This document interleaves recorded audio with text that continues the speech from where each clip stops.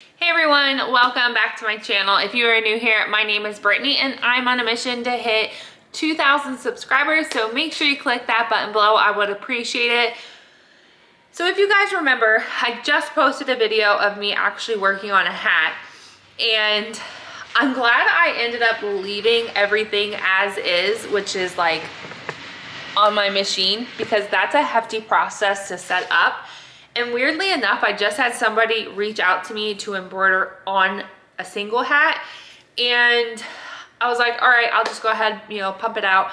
Now the thing is that this person did reach out to me once before. We are doing like the same name. I guess he's in the process of potentially trying to make it like an apparel line. So he's just kind of testing the waters, wearing it around for himself.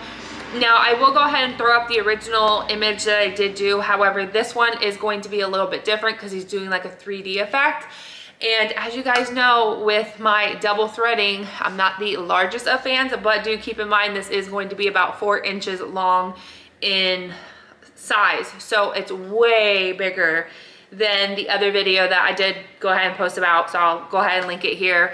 It's actually did pretty well, that video that I posted about, and a lot of people were mentioning maybe my bobbin tension needed to be corrected due to maybe the thread size, things like that, and I still have to and still really want to run that specific video. I just haven't had time, since you guys do know my embroidery machine is at my parents' house, so typically when I do come here, it's just to kind of work on orders. So I've been getting a lot of like one-offs, and one thing that I've really been like contemplating in my mind is I've been seeing people ask me a lot about pricing and what I'm charging. I kind of want to dive a little bit into that, possibly in this video. It's just kind of a weird subject, to be honest with you, because I don't really supply the materials. I just supply the machine, the embroidery part of things. So I feel like my pricing can be a little bit maybe lower than the average bear, because I typically do have everyone provide me their items. But I'm realizing more and more that because I have to go from my house, meet them, come back home, then go to my parents, come back home, and then meet them back out, I'm doing a lot, as you can see, a lot of running around, and these one-offs really aren't panning out like they were when the machine was physically at my house, because I would typically meet them, go home, work on the project, meet them, and go back, right?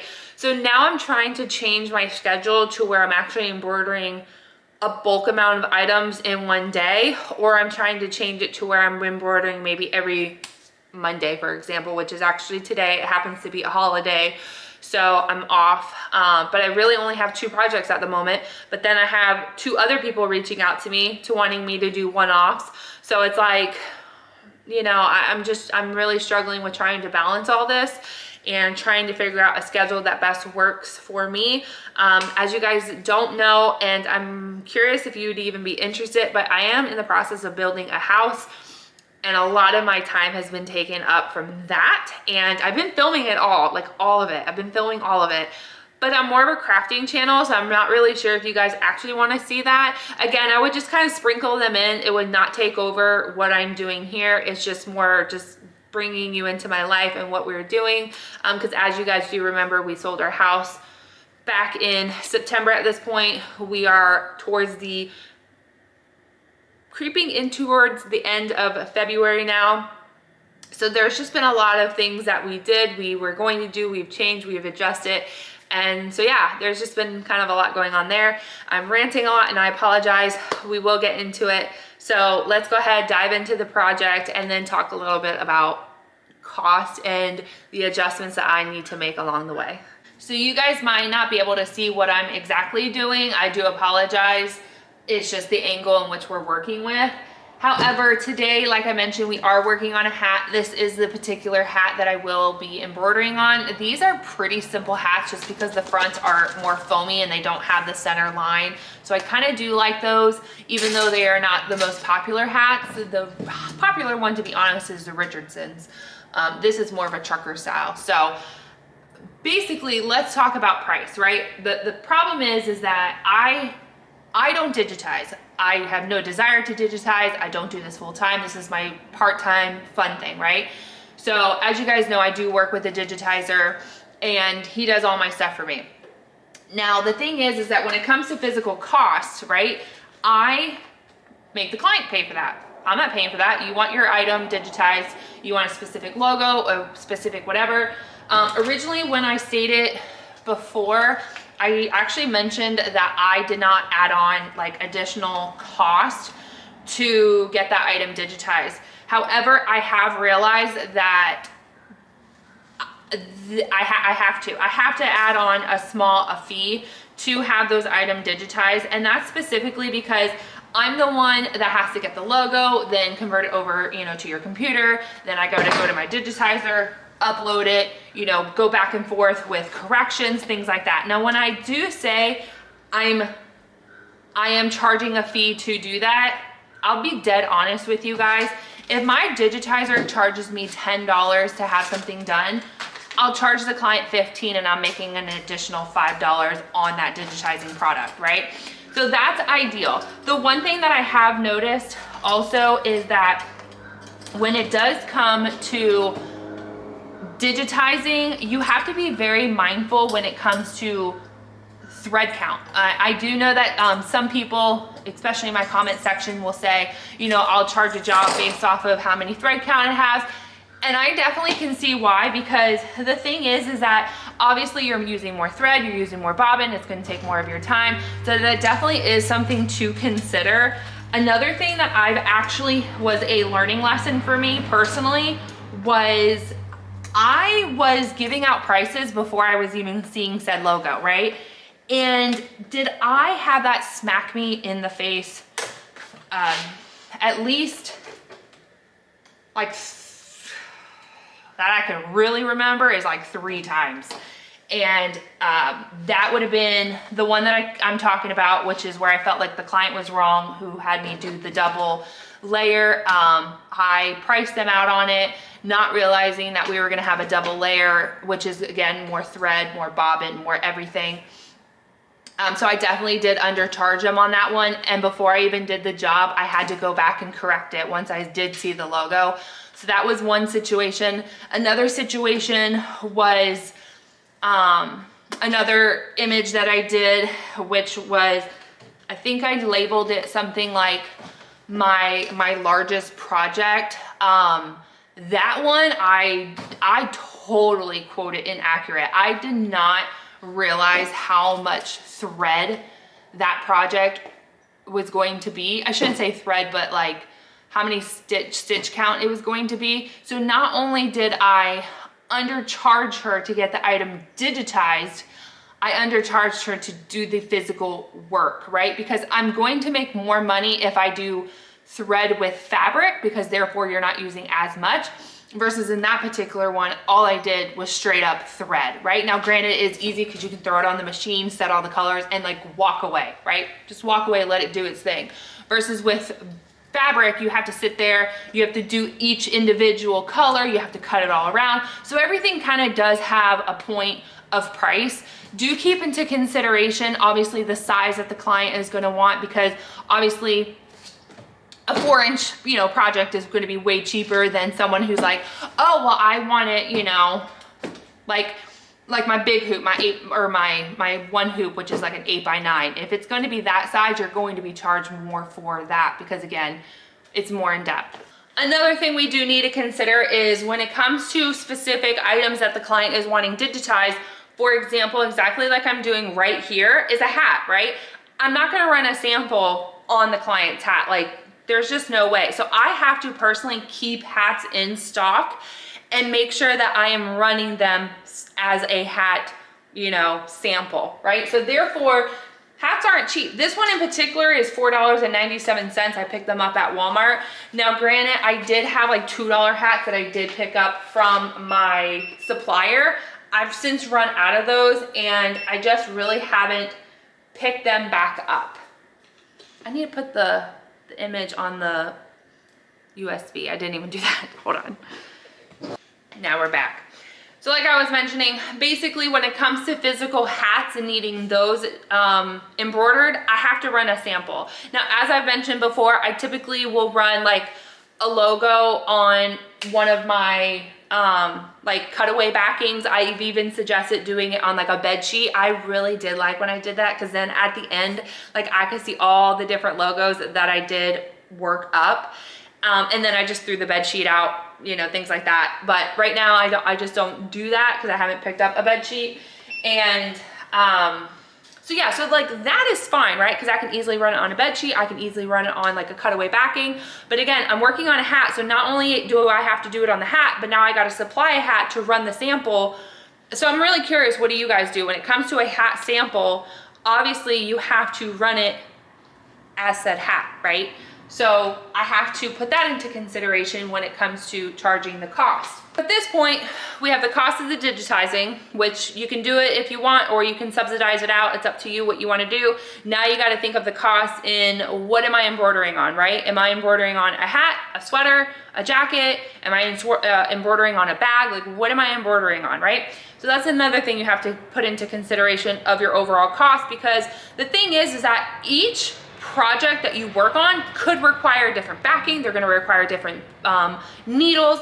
So they're going to require different thread sizes, and you have to be able to have set all those items. So when you are accepting a job, you have them in hand, and then all you're doing is just pumping those projects out. So I'm not going to lie, embroidery is expensive. Any hobby you get into is expensive, right? So there's just a lot of things that I've purchased, I have on my wish list, things that I still want to purchase. You know, I'm kind of repeating myself, but you get my point. There's a lot of times where I have to buy these scissors, which are like those curved scissors. I pick them up from Joann's, and I pick them up from Amazon. I'm always going to pick them up when they're on sale or if there's a deal going on. I have like 3 sets of these, and these alone are like, you know, let's say technically they're like 20 bucks, but I typically buy them anywhere between 10 to 13 because I either buy them on sale or use a coupon, something like that. And I always have to have those in stock, my bobbin in stock, you know, your thread. So the thing is that you have to think, all right, so I'm gonna make said hat, right? It depends on this hat. Do I need to put a backing on it? Do I have to use a special needle for it, a special, you know, thread weight, things like that. Now, of course, a lot of the times you are going to be using your standard 75 needle. You're going to use your I think this is 40. Yeah, 40, your 40 weight thread. So those are going to be very common. You also have to make sure that you have the color options available to those customers. I do have a full video with going over like where I purchased all my thread from, which is Candle Thread USA. I always have them linked down below. I have 0 affiliate with them. I just truly like them. They're very affordable. Honestly, I always spend a minimum of $100 when I go there, and then I believe I get free shipping if I'm not mistaken. I've placed like 3 orders with them in total. My last order I placed with them was like probably one of my largest orders. And if you guys don't remember, I had a beautiful thread wall, and that baby will be coming back one day. But until now, we are working out of a box because we're working out of a garage. Anyways, I'm digressing. I'm rambling a little too much. All right, so that project is embroidering. So I just kind of wanted to come out here just so where it's a little bit more quiet, kind of continue my little rant when it comes to physical pricing. So like I mentioned, we got all of our things. We got to look at, you know, is the client supplying that material? Are you providing that? You know, obviously, like I mentioned, if the client is providing it, I do prefer that, right? Because in my mind, you're getting the exact color, the size, the fabric, everything that you want. All I'm doing is putting the design on it for you. I personally like that. And not only that, I don't have to put money out front in order to keep all those supplies on hand. Now, in a perfect world, I would have a website and people were placing orders and I was, you know, just embroidering on the projects or the products that I was supplying. That would be a perfect world. But in my situation, that is not something that I'm actually able to do. So I just have the clients provide me those products that they want embroidered on, right? So of course I do take that off my overall cost. Now, again, I've seen it in comments. I typically charge, right, a minimum of $15. Like minimum is $15 is my starting point. I have seen people where they'll say my minimum starting is $20. So it really just depends on what you're doing. Now here's the thing, right? And I'm gonna be just dead honest with you guys. I did adjust my price from a minimum of 15 to a minimum of 20, and I saw like a decline with my profit. Like nobody was really wanting to work with me because in their mind they're like, all right, I'm spending 20 bucks for a minimum, plus I had to pay for the logo, which again is anywhere between $15 to $20 depending on the size of the logo, the image, things like that they're wanting done. If a client is wanting like a custom birthday t-shirt, it depends. Like the last one that I did with that little plane and the clouds, I had to buy the plane and then I had to buy the clouds. So I had to buy 2 different images and then merge it all together. Now granted, I already had those numbers because I used to work on the Sonic t-shirt, so of course that benefited me. Now if I was to run that particular image over and over and over, at least if I ran that image at least 2 more times, at that point the shirt would now be straight up profit for me. Technically the first shirt would be straight up profit, and then like second and third would just, or what am I trying to say? The first shirt would pay for the like material that you had to buy, which is like the fabric. It would have paid for, you know, me purchasing the digitizing images, things like that. And then the second and third shirt would have just been pure profit. That's what I'm trying to say. So that's the thing with the one-offs, because that's, as you guys see, that's kind of what I do. So I'm not really benefiting that much with my one-offs.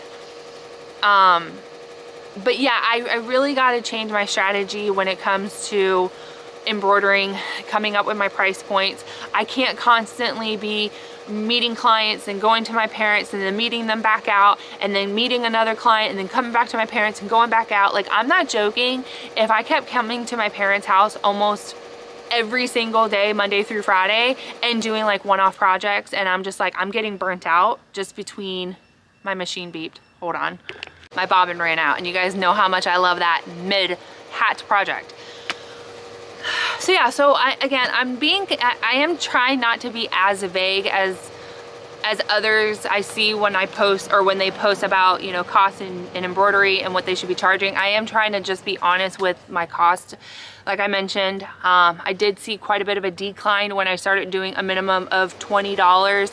So of course, you know, like me mentally, I was just like freaking out. And so I just, you know, brought it back down to 15. I noticed that, you know, things started going back up. I'm in the process right now where I'm trying to just embroider on Mondays. So my goal, like mentally, is that I'm collecting projects from clients maybe throughout, like, let's say the week. And then on Monday, like last Monday, I was at my parents from right after work until like 10 o'clock at night, and I was here for over 5 hours, just like boom, boom, boom, boom, like snapping out all my projects, right? And now again, I went and I met people. I met 2 this week, and I'm here Monday and I'm trying to boom, boom, you know, meet up.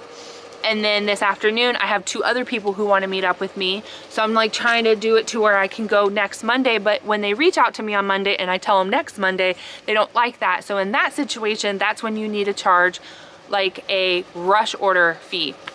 That is not something I was doing at all, like at all. And I was talking with my niece, and my niece goes, the company that I work for, which I don't want to get into it, but the company that she works for, if they require the product within 3 days, they charge a minimum of 20 bucks, right? So I thought to myself, well, that would, like, that makes sense. Like, why aren't I doing that, right? So it's now to the point to where, like, if a client is going to reach out to me and they're not going to fit within my like Monday schedule and they want it sooner, then I'm going to say, hey, that's a rush request. It's going to be an additional, you know, 10, 20, 30, whatever you guys want to charge, you can do it, because again, you have to stop what you're doing, either jump that order ahead of other things, or you have to adjust your schedule and the way your life is going.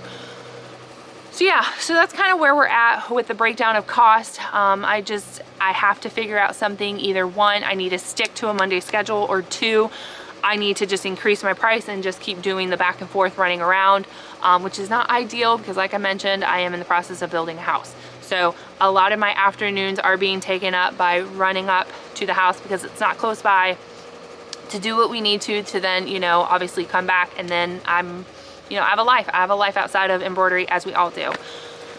So hopefully that video was a little helpful for you. I believe it's quite long because, yeah, I've done some pretty lengthy clips. I'm going to try to cut it down, so I do apologize. Again, I'm just trying to be as raw and honest as possible with you guys. with the cost and what I'm doing. Like I said, my minimum is $15 out the door, and that's just me putting a name on a bag, like a name on a bag, because I'm using the fonts that I already have. Now, if you're going to ask for a specific font and I don't have it, then I'm increasing it. If you're gonna ask for a logo, I'm gonna charge you for that. If you're gonna ask for a rush request, I need to start charging you for that. So those are all the little things and where you need to come up with your cost, your breakdown. You also need to come up with, again, are you providing the material? Are they providing the material? If you mess up on said material, you have to be able to replace it. So that's another thing, depending on what you're embroidering on. I will charge more for that. So like on a t-shirt, I might not charge as much as I do on like a backpack, right? Because if I mess up on that backpack, I have to pay for that. And I need to be able to pay for that backpack with the cost that I'm charging you, so then I'm not dipping into my own pocket. So hopefully that does make some sense. If not, leave your suggestions, comments, concerns down below. Maybe we can address it in another video and we'll just go from there. So hopefully you guys did enjoy it. Please make sure to like, share, and subscribe, and we'll see you in the next crafting project. Bye everyone. I like to show you guys a hat that I've completed while we were chit-chatting. This is the hat right here. It actually came out really well. It was that double line. It looks like it has the gold underneath with tan on top. As you guys can see, just ever so slightly peeking through. So yeah, that was what I was working on while we were chatting.